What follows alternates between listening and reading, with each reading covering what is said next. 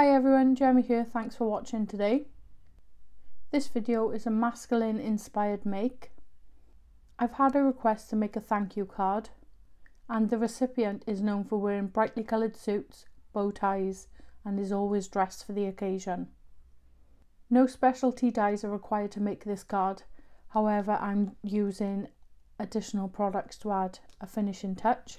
So I'm going to be using the Textures Quintessential Quilting Embossing Folder. I've got some pattern paper, so I've decided on this yellow stripe and this yellow polka dot.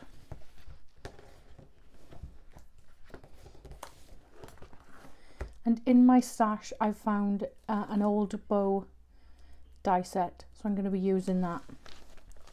I believe it's from Sizzix, but this was one of the first dies that I bought and that was before I used to label everything, so I'm sorry I can't tell you the exact name on that one.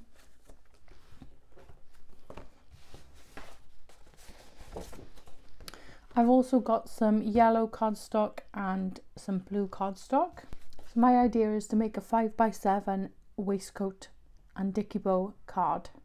To make the card base, you'll need a piece of 12x7.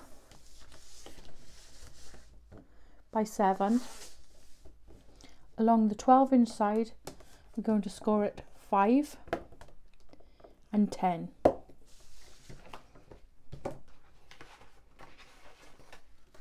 For the waistcoat, you'll need a piece of 4 3/4 by 6 3/4. So I have my card base and I'm going to fold and burnish on the score lines. So every fold is a mounting fold. Give that a good burnish. So the card will open and close like so. As you can see, as I'm closing my card up, I've got a little bit of buckling here. See that on the side there? So I'm going to take my trimmer and I'm going to take 1/16 off the edge here.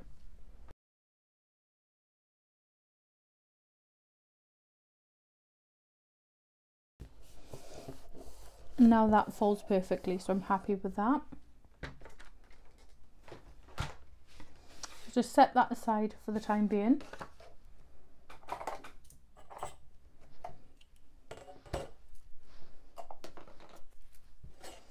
You'll need to grab a pencil and a ruler. And along the 5 3/4 side, we're going to mark at 1, 1 3/4, and 2 1/2.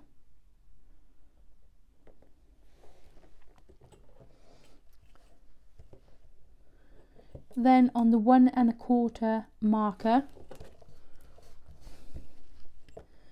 we're going to mark up 2 inches. So you want to make sure that that's nice and straight and mark at the 2-inch point there.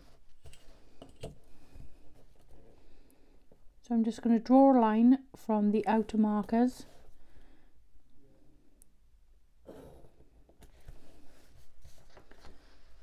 so I don't know if you can see that.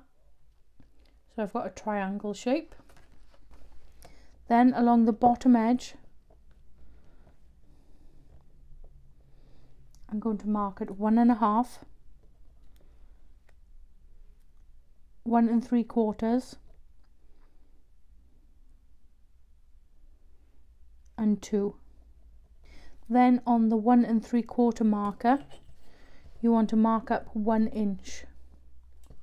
So if you want, you can use the marker at the top. Make sure they're following the same line. And mark up 1 inch. I'm then going to draw the triangle shape again,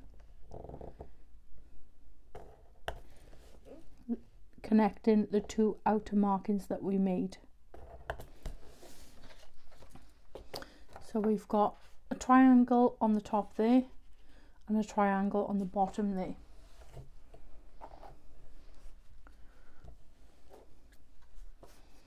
So you could use a craft knife if you wish, I'm just going to use a pair of scissors and I'm going to cut out the 2 triangles.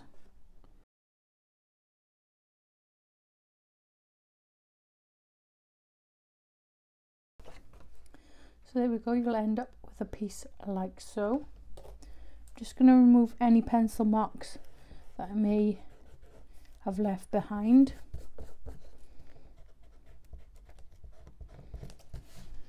Then taking your card base, you can unfold it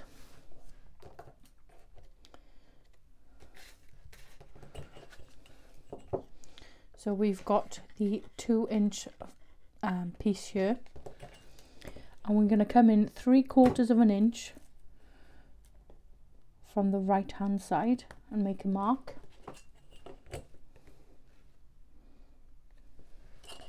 And then along this outer edge here, we're going to come down 2 inches and make a mark there.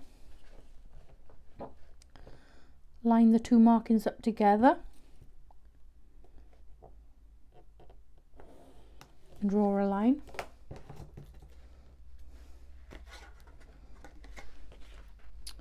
I'm then going to take my scissors and cut along that line.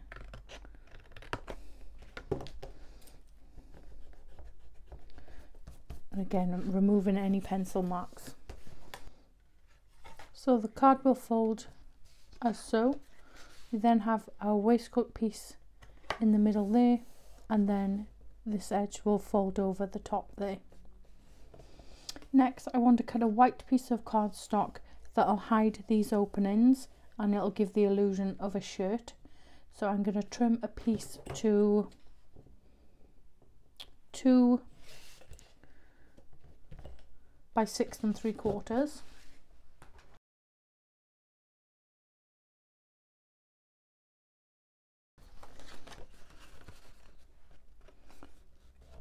So that will sit nicely behind that panel there. The next thing I want to do is emboss my waistcoat. So as I said, I'm going to be using the Textures Quintessential Quilting Embossing Folder.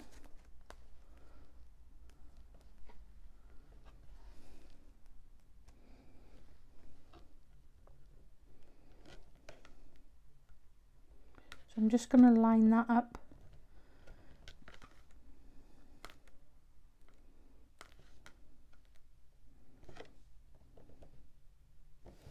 That looks about right.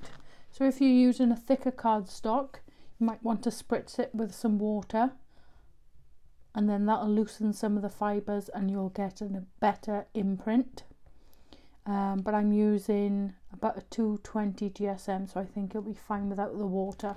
So next I'm going to add my white panel to the back of this blue card, and then I'm going to use some foam adhesive to pop that on the front there.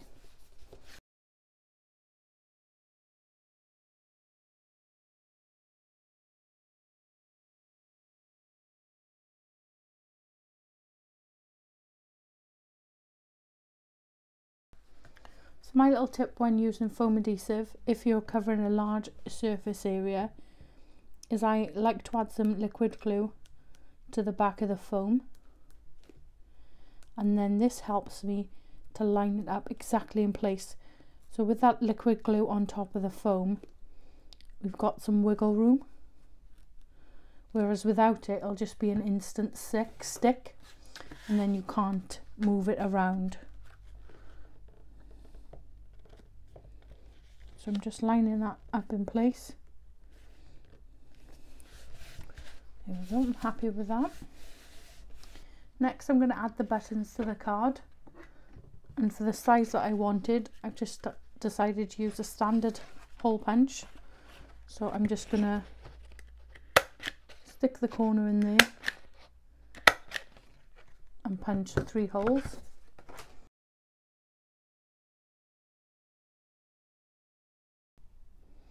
Actually, I think I'm going to go for a 4th hole. There we go, I think that looks quite nice. I'm just going to add a drop of glue, pop those in place.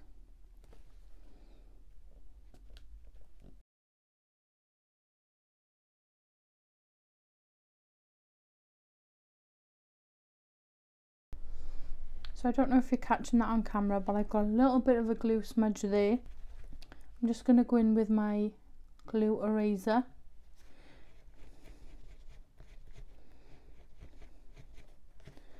And just take that away.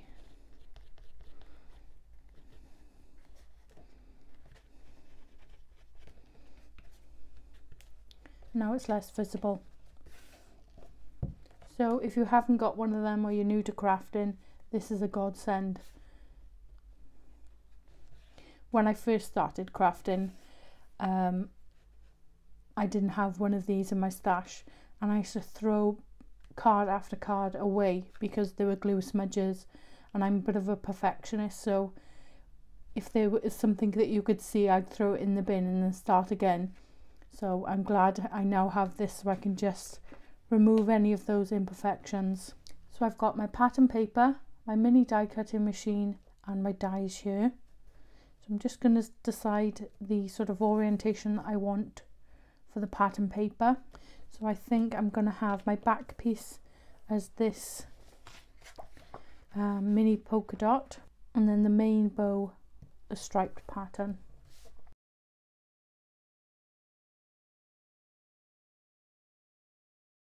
So this is the center of the bow tie, so I'm just going to place that on there as well.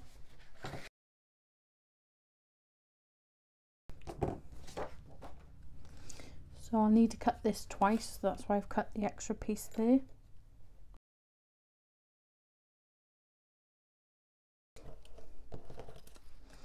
So the die cutting machine I'm using is from Made to Surprise,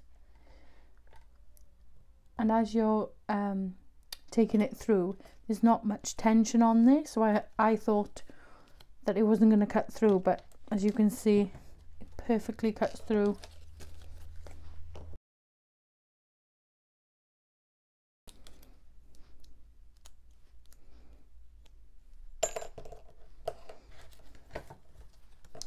Another little tip there, if your die cut piece is stuck in the die, just throw it down on your desk and it'll pop straight out.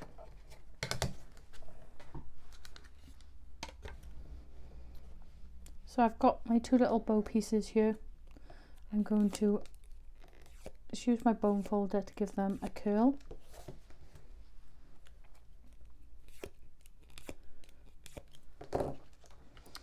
Using this die takes me back to when I first started making cards. I used to embellish all of my cards with this particular bow. I haven't used it for such a long time. So I'm just adding a little glue on this piece here, folding it over.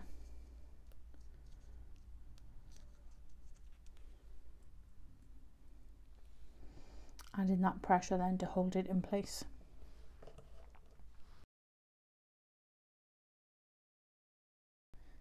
So I'm just making sure that my pieces are in the center and equally spaced.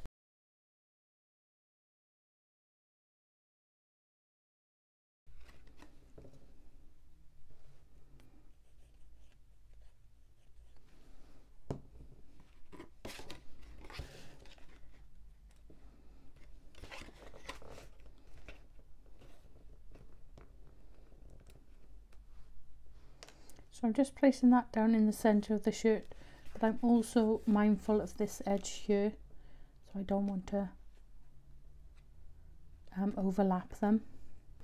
So there's the finished card. I'm not going to add a sentiment on camera because I want to add a personalized message, and then also off camera I'll be cutting a piece of 4 3/4 by 6 3/4, and I'll add a message inside there. So the card does stand up. Sorry, it's a little close to camera. Like so. So thank you very much for watching today. I hope you've enjoyed my take on a masculine thank you card. If you've enjoyed watching today's video, please give me a like or a comment, or you may consider subscribing to the channel. If you do subscribe, don't forget to hit that notification bell so you don't miss out on any future tutorials. Thank you for watching. I'll see you soon. Bye!